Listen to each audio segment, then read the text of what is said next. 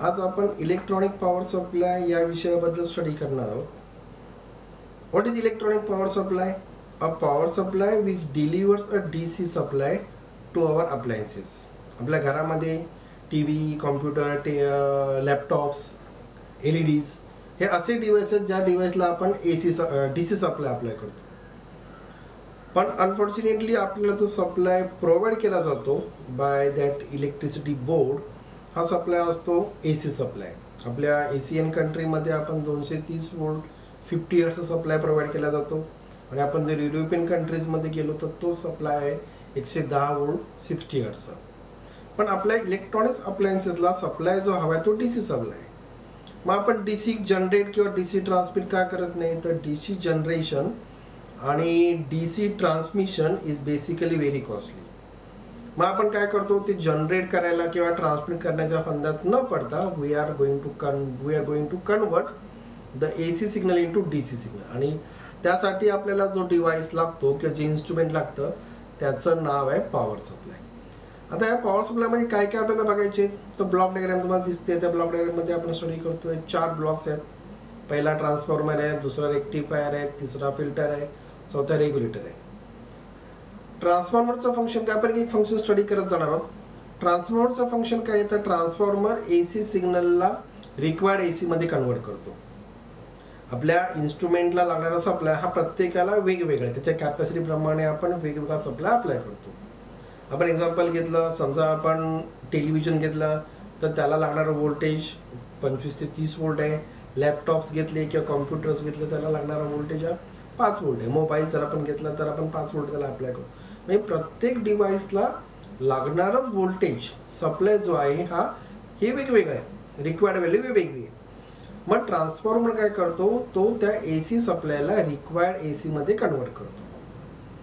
तर ट्रान्सफॉर्मरचं एवढंच काम नाही आहे. तर तो काय करतो? तर तो it is based on the principle of mutual inductance. Secondary coil primary बरोबर इलेक्ट्रिकली लिंक केली जात नाही, ती मॅग्नेटिकली कपल्ड केलेली असते. आणि त्यामुळे काय होतं की सेकंडरीला शॉक लागण्याची रिस्क ही मिनिमम असते. म्हणजे आपण काय करतो? इलेक्ट्रिक शॉकची जी भीती जी आहे ती आपण रिमूव्ह करतो. त्याचं मेन ॲडव्हान्टेज आहे.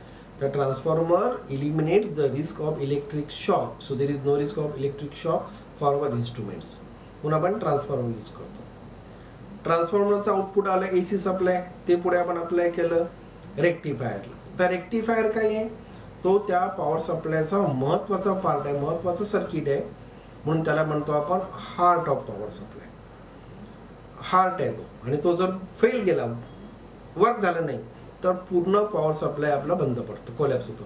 Just like our heart. आपलं हार्ट बंद पडलं, फिनिश, संपलं सगळं. तसा पॉवर सप्लायमधला मेन पार्ट हा rectifier which is non as a heart of power supply. आता हे पॉवर सप्लायमध्ये रेक्टिफायर्स किती प्रकारचे आहेत? तर ते रेक्टिफायर्स आहेत 2 प्रकारचे. पहिला आहे हाफ वेव्ह रेक्टिफायर, दुसरा आहे फुल wave rectifier. Half wave rectifier काय करतो? तर पूर्ण जी AC मिळाली आपल्याला, ट्रान्सफॉर्मरचं आउटपुट जे आलं त्यामुळे 2 हाफ सायकल्स आहेत, पॉझिटिव्ह निगेटिव्ह. त्या हाफ सायकल्सपैकी फक्त पॉझिटिव्ह हाफ सायकल तो रेक्टिफाय करतो. म्हणून त्याला म्हटलं आपण हाफ वेव्ह रेक्टिफायर. दुसरा टाईप आहे फुल वेव्ह रेक्टिफायर. त्यात 2 सब टाईप्स आहेत, सेंटर टॅप रेक्टिफायर आणि ब्रिज रेक्टिफायर. आता फुल वेव्ह रेक्टिफायर काय करतो? फुल वेव्ह जी आपल्याला AC सिग्नल मिळाली त्याची पूर्ण सायकल, दोन्ही हाफ सायकल्स हा रेक्टिफाय करतो. म्हणून त्याला म्हटलं आपण फुल वेव्ह रेक्टिफायर. 2 टाईप्स म्हटले आपण, सेंटर टॅप, त्यामध्ये सेंटर टॅप रेक्टिफायर वापरतात म्हणून सेंटर टॅप रेक्टिफायर म्हटलं. आणि दुसरा टाईप आहे तो आहे फुल वेव्ह ब्रिज रेक्टिफायर, ज्याच्यामध्ये 4 डायोड्स वापरतात आणि त्या डायोडची अरेंजमेंट जी आहे ती ब्रिज अरेंजमेंट, म्हणून त्याला म्हणतो आपण ब्रिज रेक्टिफायर. हे सगळे आपल्याला ब्लॉक्स पुढे स्टडी करायचे. त्याचा पुढचा आपल्याला ब्लॉक जो बघायचा आहे तो आहे तुमचा फिल्टर सर्किट. आता हे फिल्टर सर्किट काय आहे? तर रेक्टिफायरचं आउटपुट हे DC असतं, पण ते प्युअर नाही आहे. त्याच्यामध्ये अनवॉन्टेड AC पार्टिकल्स असतात ज्यांना आपण म्हणतो रिपल्स. आता हे रिपल्स जे आहेत ते आपल्याला काढून टाकायचे आहेत, अनवॉन्टेडचे. म्हणून आपण वापरतो फिल्टर. आपल्या घरामध्ये फिल्टर वापरतो आपण, चहाची गाळणी फिल्टर, चहाची पावडर, डस्ट जी असते चहा पावडर ते आपल्याला फिल्टर करायची, ते आपल्याला खायची नसते. मग ते आपल्याला फिल्टर करायची म्हणून काय केलं आपण? म्हणून आपण फिल्टर सर्किट वापरलं. इथे काय केलं आपण? तो फिल्टर सर्किट जो यूज केला आहे तो फिल्टर सर्किट त्या रेक्टिफायरच्या आउटपुटमध्ये जे अनवॉन्टेड DC AC पार्टिकल्स आहेत त्या अनवॉन्टेड AC पार्टिकल्सला तो रिमूव्ह करतो आणि फक्त DC पार्टिकल्स आपल्याला लोडला अवेलेबल होतात, म्हणजे फिल्टर्स. फिल्टरचे टाईप्स आहेत capacitor filter, inductor input filter, capacitor input filter किंवा त्याला म्हटलं आपण पाय फिल्टर, आणि शेवटचा आपल्याला स्टडी करायचा आहे तो आहे आपला RC फिल्टर. म्हणजे आपण याच्यात जी नावं बघितली कॅपॅसिटर फिल्टर, इंडक्टर फिल्टर, म्हणजे हे 2 कॉम्पोनंट जे आहेत हे आपल्याला 2 कॉम्पोनंट यूज करायचे आहेत फिल्ट्रेशनसाठी, to remove the AC particles or to get a pure DC. मग हे 2 कॉम्पोनंट्स आपण सेपरेट वापरतो, म्हणजे कॅपॅसिटर फिल्टर म्हणू आपण त्याला, किंवा इंडक्टर फिल्टर तो वेगळा वापरला, किंवा दोघांचं कॉम्बिनेशन जे आपण पुढे म्हटले इंडक्टर इनपुट, कॅपॅसिटर इनपुट, हे सगळे पार्ट्स आपल्याला पुढच्या लेक्चर्समध्ये आपण स्टडी करणार आहोत. आता आपल्याला पुढचा जो ब्लॉक जो आहे तो आहे तुमचा रेग्युलेटर सर्किट. आता हे काय आहे, रेग्युलेटर्स म्हणजे आपल्याला पुढे आठवतं गॅसचा रेग्युलेटर. तो काय करतो, गॅसचं जी तुमची शेगडी सिलेंडर जो असतो त्या सिलेंडरकडून गॅसच्या स्टोवला तो सप्लाय जातो, गॅस अप्लाय करतो, त्या गॅसला कॉन्स्टंट प्रेशरने त्या स्टोवला तो अप्लाय करतो.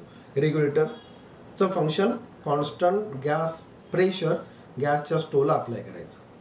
फॅनला रेग्युलेटर असतो, तो काय करतो, फॅनचा जो स्पीड जो असतो तो फॅनचा स्पीड तो कंट्रोल करतो.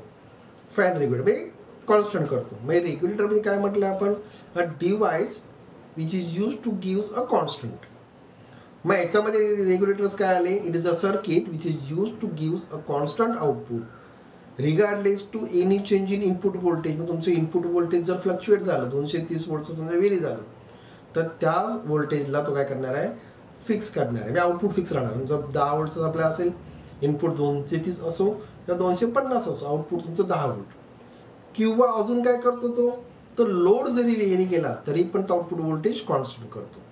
म्हणजे रेग्युलेटर्स काय आहेत, so these R the circuit which are use to get the constant potential regardless to any change in input voltage और any change in load current. आता हे रेग्युलेटर्स कुठले कुठले आहेत, तर सगळ्यात पहिला झिनर रेग्युलेटर. तो झिनर हा बेसिक कॉम्पोनंट आहे. मॉडिफाय करून पुढचा आपण तयार केलेला आहे तो आहे ट्रान्झिस्टर रेग्युलेटर, त्याच्यात मॉडिफाय करतो तो पुढचा आला IC रेग्युलेटर्स, त्याच्यात मॉडिफाय केलं तो पुढचा आला स्विच मोड पॉवर सप्लाय SMPS. आता पुढचे जे आपले व्हिडिओ आहे त्या व्हिडिओमध्ये आपण रेक्टिफायर स्टडी करणार आहोत. थँक्यू.